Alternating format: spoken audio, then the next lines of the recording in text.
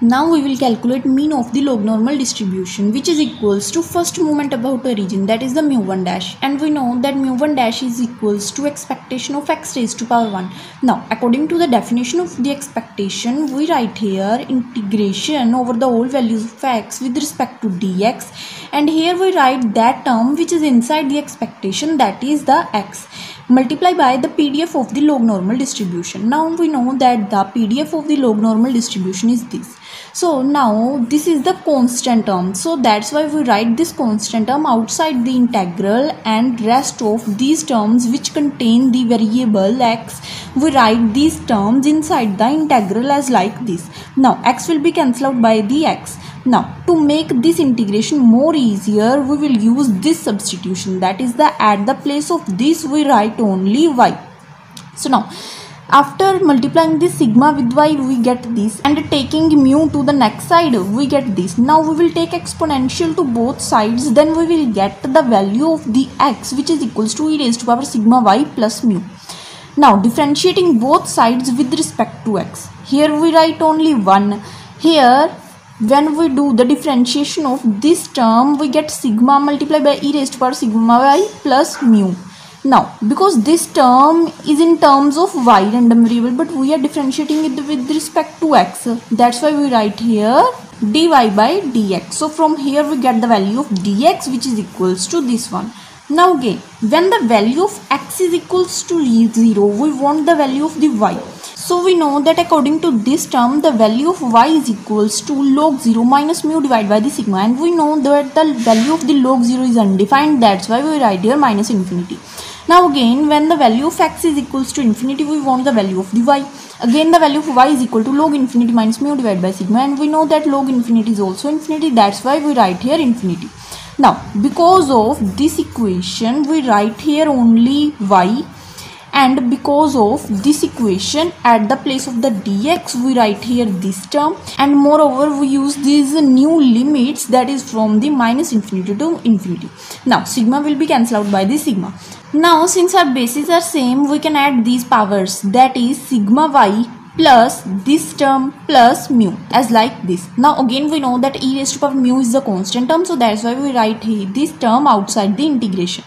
Now we will take common minus 1 by 2 from these two terms. So here we have to write only y square, and here we have to write minus 2 sigma y. Now we want to make this term in form of a plus b square or in form of the a minus b square. So now if we take it as a, so it is the a square, and now it can be as 2ab, where a is this, b is this, and 2 is this. So that means we want here plus b square, so that's why we can complete this square. Now that means we have to plus a sigma square and subtract sigma square from this equation as like this. Now this whole equation can be written as y minus sigma whole square, and again the minus sigma square multiplied by minus 1 by 2, that is the e raised to power sigma square by 2 is the constant term. So we can take that term outside the integral as like this, and we can add that power with the power of this exponential because our bases are same. Now again, to make integration more easier, we use this substitution, that is at the place of this we write only t. Now differentiating both sides with respect to t, we get the value of the dy in terms of the dt, that is at the place of dy we write here dt, and at the place of here we write only t. Since now we know that the PDF of the standard normal distribution is this, that is in the standard normal distribution we just put the value of mu is equal to 0 and the value of sigma is equal to 1. And we also know one more thing, that is the integration from minus infinity to infinity to the PDF of every distribution is always equal to 1. Now since it is the PDF of the standard normal distribution, just the difference is at the place of x, here we are writing t.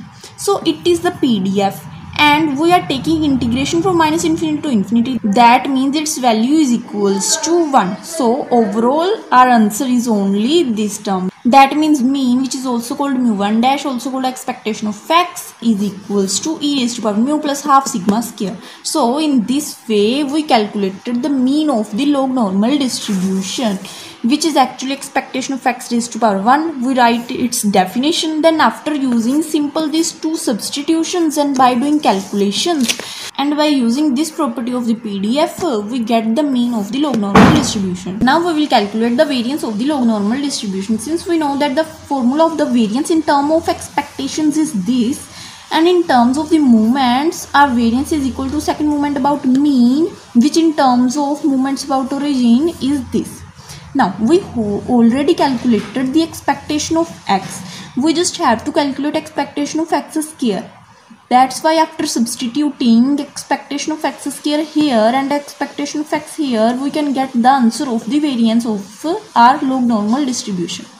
So let's start. We just have to calculate the value of expectation of x square. So expectation of x square is equals to integration over the whole values of x with respect to dx. Here we write the value which is inside the expectation. Here we write the PDF of the log normal distribution. And again it is a constant term. So we write this term outside the integration, and rest of the terms which contain the variable x, we write them inside the integration. Now x will be cancelled out by square.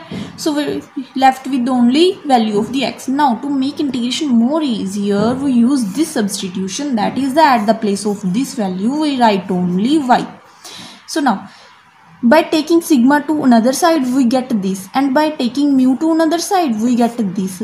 So that means that taking exponential to both sides we get the value of x is equals to this. Then differentiating both sides with respect to x we get this value. That is, here we get only 1, and here at the place of this after differentiation we get this value. And because it is in terms of y but we are differentiating it with respect to x, so we write here dy by dx. And from here we get the value of dx is equals to this term.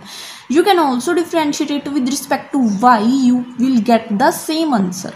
So now because of this equation at the place of here we write only y, and because of this equation at the place of x we write this term, and because of this equation at the place of the dx we write overall this term. Now bases are same, so we can add these powers. That is the sigma y plus sigma y is 2 sigma y, mu plus mu is 2 mu, and we will add then minus 1 by 2 y square here.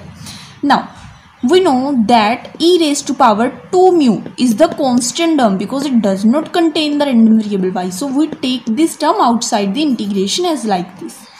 Now from these two terms, firstly we get common minus 1 by 2. So here we have to write only y square, and here we have to write minus 4 sigma y because we take minus 1 by 2 common from this term as like this.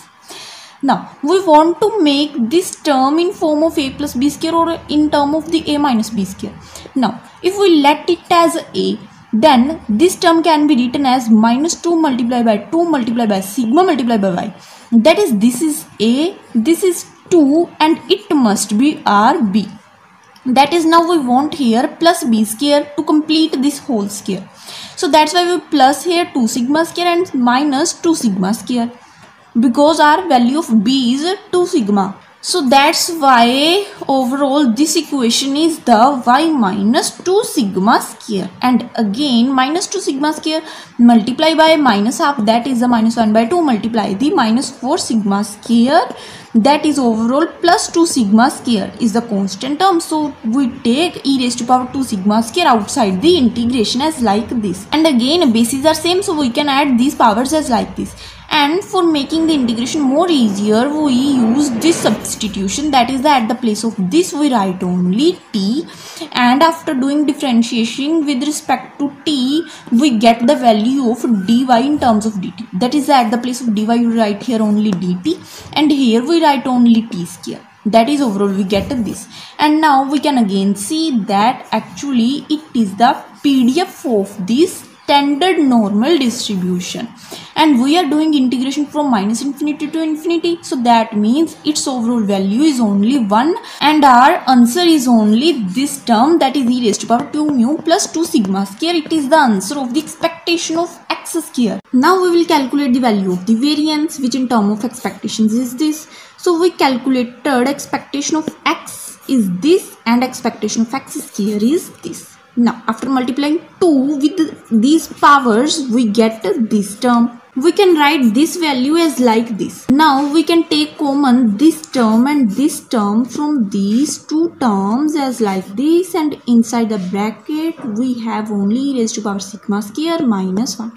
So it is the variance of our log normal distribution. Thanks for watching our video. If you like our video, then please like, share and subscribe our channel, and you can watch our other playlists also, as like TFZ distributions, chi-square distribution, central limit theorem, discrete distributions, continuous distributions, and please recommend us more topics on the basis of which we will make videos via the comment box. Thanks for watching.